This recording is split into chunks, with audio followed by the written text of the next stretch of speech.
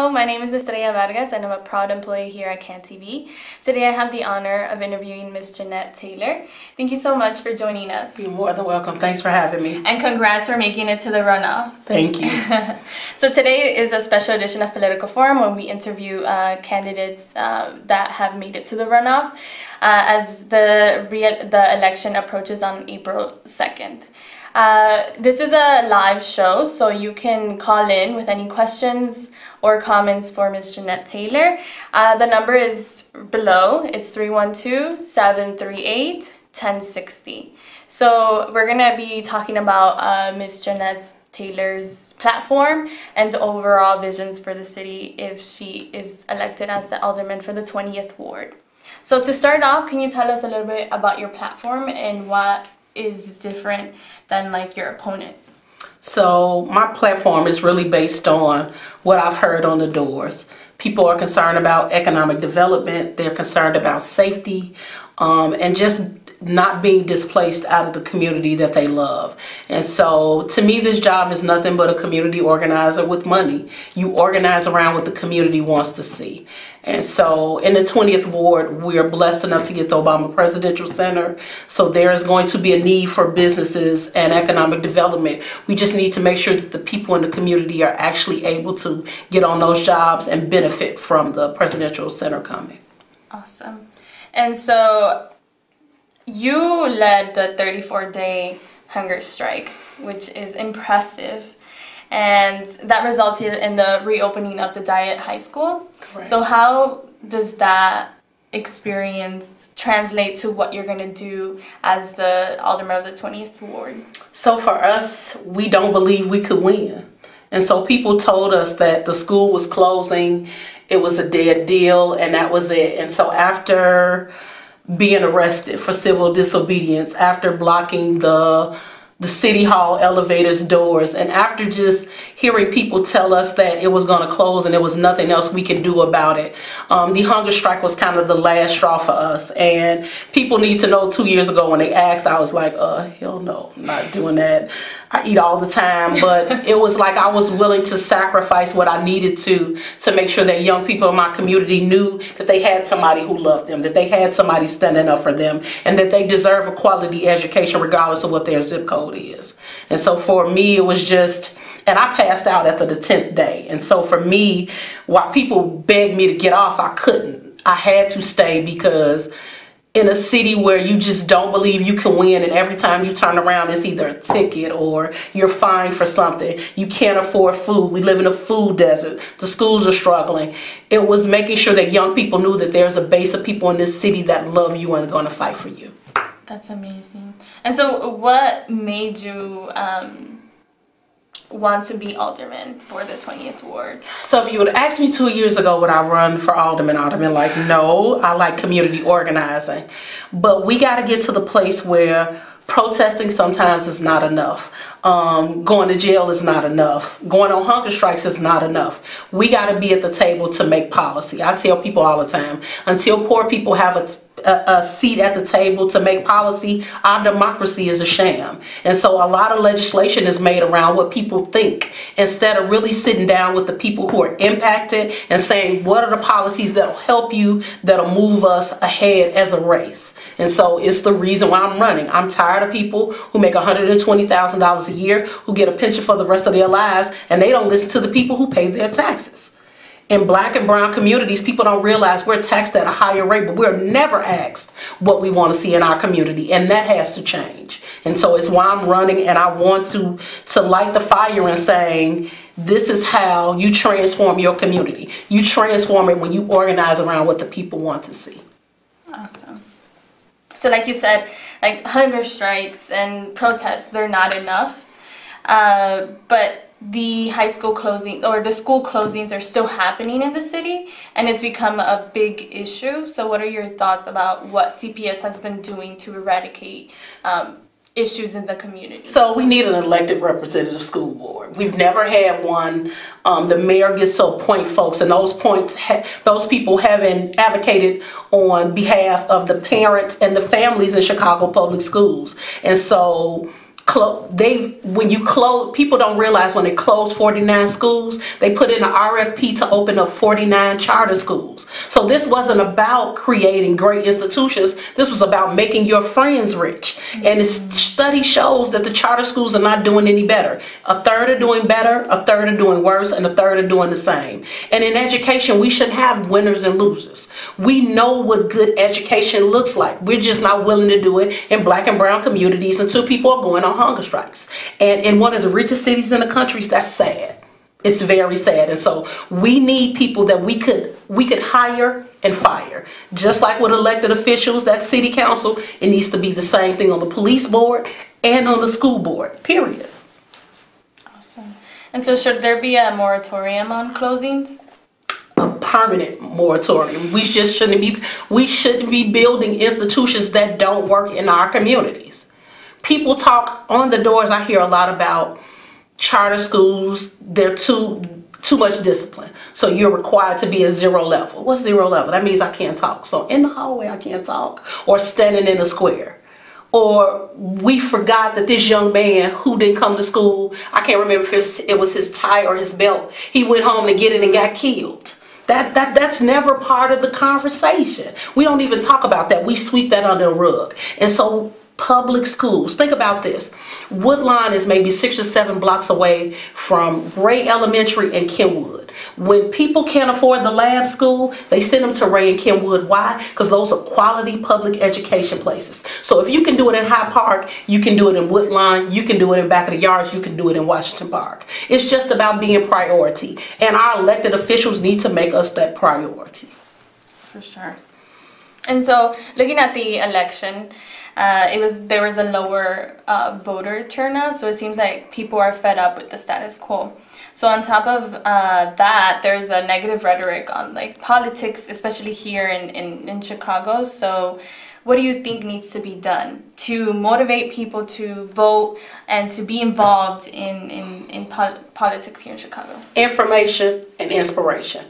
I got to inspire you to want to be a part of that process, and then I got to be a part of the process. People are not going to fight for something they weren't a part of, and making sure that we're having the conversations about connecting the dots, knowing that good schools lead to good employment, knowing that good employment can lead to you owning your own business. People have not connected the dots in the city because we ain't even having those simple conversations. So one of the things that I want to do when I become alderman is to let people know what the process is of having an ordinance, calling it on the city council, it going to a committee, then it getting called and voting for. People don't know the process. But when they're at the table and you're asking them, okay, what does a good ordinance look like? What do you want to see? What could help you in your homes? And it helps everybody around the city, they'll fight for it. And so I tell people, it's not enough to vote for me. You got to go to City Hall with me. I can't do this alone. We got a bunch of institutions that in our community that get up every day to push us out,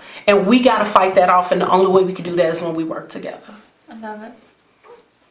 So the current alderman is not seeking re-election due to like a federal corruption investigation that he's going through, and the last 30 years 3 20th Ward aldermen have been indicted.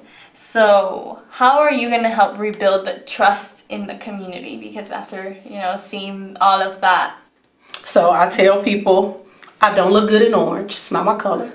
Their bologna has no first name. I like Oscar Mayer. You go to jail, you get the generic bologna. That's not what I want. And you gotta go to City Hall with me. When the people in the community are your kitchen cabinet, when the people in the community are with you in those meetings, they'll tell you, don't do that. I got an elder named Miss Tinsley, and Miss Tinsley, if she sees something on Facebook, if she hears something in the neighborhood, she gives me a call and say, we take the high road. We don't worry about what other people do. We worry about what we've done in the community. And your record speaks for itself. And so during the campaign, I go high.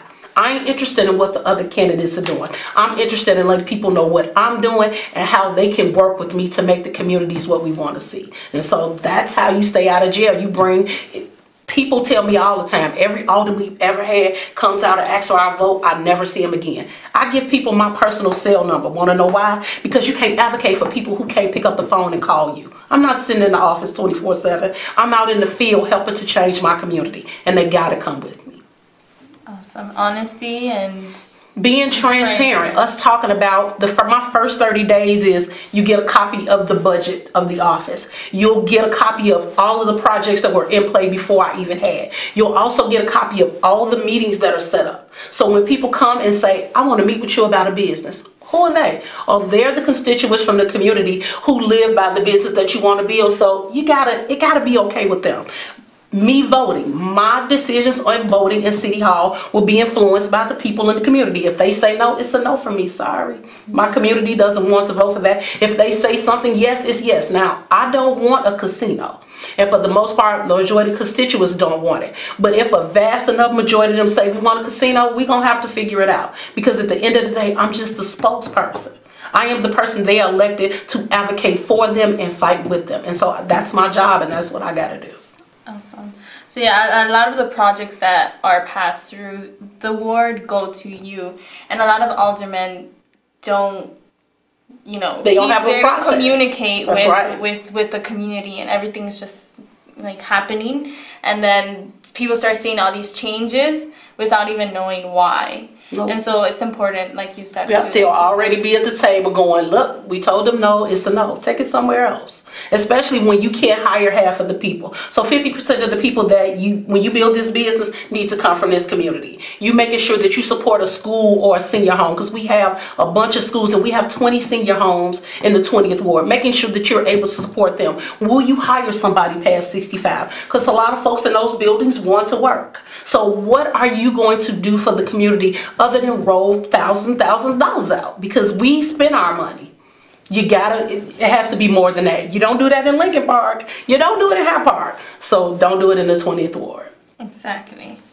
So as we talk about the communities in the 20th ward, your specific districts cover different, can you tell us what areas? So it's Woodlawn, Washington Park, Inglewood, Back of the Yards, New City, and some are Greater Grand Crossing. Okay. And so it's a huge ward. And for the most part, people in Washington Park, New City, Inglewood, and Greater Grand Crossing have felt like the 20th ward is only Woodlawn. And so it's my responsibility to bring them in. And so that the first 60 days is us walking around the community, seeing where the bad spots are, talking to neighbors and say, hey, what do you think about this business that's in the community? Has it served us? What do you think they can do to improve? Making sure that we clean up. The 20th ward has a trash problem that is just... that's the least we can do. And so we'll have Saturdays where we do community cleanups in every part of the ward. And so people will fight for what they had a part of. And so I want them to be there with me, hand in hand. Awesome. So the park and school districts in the 20th ward own the most property. So that means that they have the most opportunity to reshape the community. So how are you going to help rebuild the community when these institutions have like most say?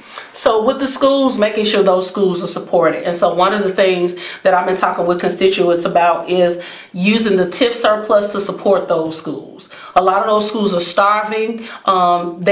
Each school does something great, but getting them together on a consistent basis to say, hey, we have all of these free programs, you can use those free programs at the school. Making sure that the money that they spend is something that they actually need. So is the LSC involved in what's going in the school? How are the people surrounding the community play a part in this school? Do the stores donate to the school so you're not worried about food? Is there an institution that's willing to donate a bus to a school for young people to go on trips outside of the community? So it's us no longer working in silos and us using already what's in the community.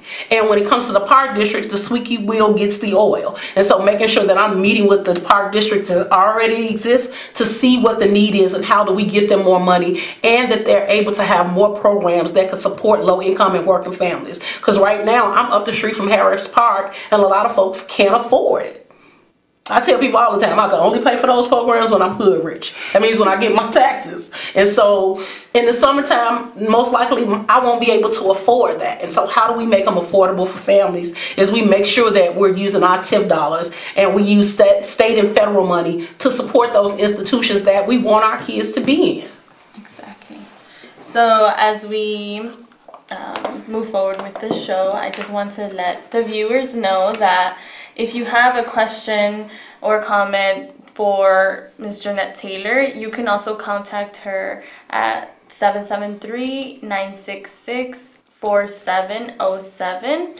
This is her email, and her address is 6636 South Cottage Grove. But like we said earlier, this is a live show, so if you do have a question right now, you can call us at 312-738-1060. We're here to answer your calls, and if we're here to listen to any of the comments you have for Ms. Jeanette Taylor. So, residents in the 20th Ward overwhelmingly voted for the CBA, the Community Benefits Agreement, to protect current residents. But so far, the Obama Foundation and current city officials have rejected that idea. So it suggested instituting a 30% set aside for affordable housing, a property tax freeze, and funding for local jobs and affordable housing. So do you agree with the residents? Of course, definitely. Before I was running, I was part of the coalition, and I still attend those coalition meetings. That is the right thing to do when you don't want people to be displaced from communities. I tell people part of my story is I lived in Bronzeville, what used to be the low end. And all we got was the Harold Washington Cultural Center. My rent went from being $500 to $800. And I had to move. And so now I'm in Woodlawn. I pay $1,000 just for rent. That's not light, that's not gas, that's not cooking gas. And so when the Obama Presidential Center comes, they're going to start the property taxes are going to go up, and my rent will go from $1,000 to $1,500 if there are not things in place to regulate it. Cover the people who are already in the community. So long-time stakeholders, people who stayed here before the investment deserve to stay. We already know anytime investment comes to the Black and brown communities, low income and working families are the first to go. And that's a shame. And so we can deal with trash. We can deal with blatant. We can deal with we living in a food desert. We just got a Jewels. We only had an Aldi's. We can deal with corner stores who sell flaming hots and juice but don't sell fruits. But now that there's investment coming, we'll change the people who are there and say, you're not good enough for it. No, not in the city. I was born and raised in Chicago, and I love Chicago. And I'm always going to fight for the city I love. And I'm going to fight to stay here. Beautiful. So you did touch upon gentrification, and gentrification is affecting the whole city and even the whole nation. So what kind of tactics are you going to use to combat that in the 20th Ward? So property tax freeze in the ordinance, and that's the thing. It's not something that we're asking the Obamas or the foundation to sign. This is an agreement with the city. Because think about it, that when they were talking about the Lucas Museum, all the money they were talking about spending. When they were talking about bringing Amazon here, look at the tax breaks that they were going to get. If you're using our tax dollars, we need to be able to benefit from it. They do it in other cities. We can do it in Chicago. We just don't want to. And so there are some things that we can stop gentrification. We ought to have a real conversation about affordability. What's affordable to somebody who makes $150,000 is definitely different than what somebody who makes $40,000. And us closing the loopholes in ordinances like housing for all. And so it allows people to just pay a fine and not build affordable housing. Or what they'll do is they'll make a one bedroom and studio. No, you need to make family units. And so it's about protecting who is there, but also making it where everybody can come. I remember growing up in a community where my mother was a CPS clerk, my father was a cab driver. We lived across the street from a veteran. We lived down the street for somebody that worked at the neighborhood store. We all still lived together, and we were all community. That's what we got to get back to in these neighborhoods. And so we can't be okay with the haves and have-nots. I tell people all the time, there is enough of the pie for everybody to get a piece. Exactly. So along with gentrification, violence is a huge issue, especially in the 20th Ward. And a lot of the solutions that politicians say is a solution is policing. And so what do you have to say with that, and what do you think is the solution for violence? So twofold. When jobs go up, crime goes down. People don't sell drugs, loose squares, or anything else if they are working and they are making a living wage. That's number one. Number two, us making sure that we have sustainable community schools. So for the last 5 or 6 years, along with the Chicago Teachers Union, we've been fighting for sustainable community schools. Cincinnati, Ohio is a sustainable community school district. And those are simply schools that open from 8 a.m. to 8 p.m. They get an additional $500,000 a year to run after school programs. And what it does is it hires the teachers and the people in the community to run the programs, and it allows everybody in that community to go to that institution. So I tell people I had social center when I was a kid. I didn't get home till almost 8 o'clock. I was too tired to do anything other than eat my dinner and go to sleep. Our young people don't have enough to do, but they're always made the fall guy and the target for what happens in our communities. Young people don't purchase guns. But young people will find something to do if we don't actively have something to do. Us thinking about how we do summer jobs. Every year it's the same set of kids, the same set of folks who are connected that get summer jobs. Making sure that we use some of that menu money, some of that tip dollars to employ these young people to do construction, to clean up their community, to come up with programs that they want to see. Because we all come up with these great ideas. Oh, we're going to make a social center. Oh, we're going to do this. And young people don't come to it. Yeah. They gotta have, one of the things that's happening in my office as we speak, I got a youth caucus that's already started.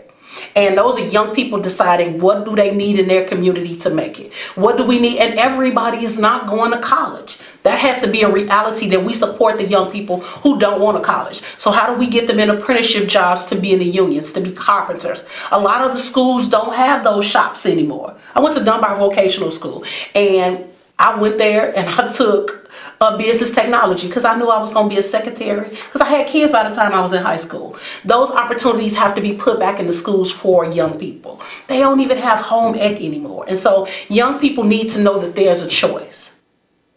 Making sure that we have universal health care. Making sure we have universal child care. There are some things we could just afford to do. We just don't do them. We're not investing. Exactly. And because we don't have enough people saying that ain't right. That ain't right. And so I'm going to City Hall to say that ain't right and this is what we need to do. And people always ask, well, Jeanette, how are you going to get your other coworkers to do it? Because I'm ashamed of them. Is it okay for you to live in a safe neighborhood? Is it okay for your child to be able to walk to a quality school in your neighborhood? Is it okay for you to walk down the street and be able to buy fruits and vegetables for your children? Is it okay for you not to worry about being shot or robbed? Then I should be given the same opportunity in my community, and your vote will make sure that that can happen. Exactly, because a lot of people don't see like the effects of a vote. They're like, okay, I have to vote. Well, all right, that's not going to do anything. Exactly. So it's important, like you're saying, to let them know that if you do vote, this is what you can do and what we can do. Exactly. It's like you have everybody has something to bring to the table. I tell people all the time, my experience makes me who I am. But I never believe just because you got a bachelor's degree or a master that you're better than me. We all put our pants leg on one leg at a time, and we're not better than each other. We're actually the same. We just have different experience. And so whatever experience you bring to the table, we can use to change what our city is. Awesome. So can you talk about the historic mayor election that, just is going on, and overall your opinions about it? So for me, it's bittersweet. It's just like in my race. So I'm in a race with another woman, and I hate the woman against woman thing. It's not what I'm teaching my 16-year-old. It's not what I'm teaching to the young women that I mentor. It's not what I want to do. But when I look at the candidates, I feel like they both have baggage. I'm concerned about somebody saying, let's turn the 50 schools into small police stations. I am. Because you're re-traumatizing those families who already had institutions snatched from them. And so I'm looking pros and cons to both, and I'm leaning toward one. I'm not gonna say, but I'm just really concerned about how you start is how you finish. And if you start thinking that it's okay to over police our communities, that's what you're gonna continue to do. And we all know that over policing our communities has got nothing but a Laquan McDonald. And Laquan wasn't the first, and he want to be last if there's not things that we just change the way we do things in the city. So we have about 1 minute left. So can you tell the audience, specifically the 20th ward, why they should choose you in the runoff election? Choose me for a couple of reasons. My reputation is what it is. My record speaks for itself. And so I have a reputation for standing up and fighting with my community. I have a reputation for uniting and organizing around what my community wants to see. And I want us to live and retire with dignity and respect. And I am the person who will make sure that happens. And so I'm humbly asking for your vote. April 2nd, early voting starts today, punch 60. Awesome. Thank you so much for You're taking the time welcome. to come here. And thank you all so much for tuning in. Have a great day.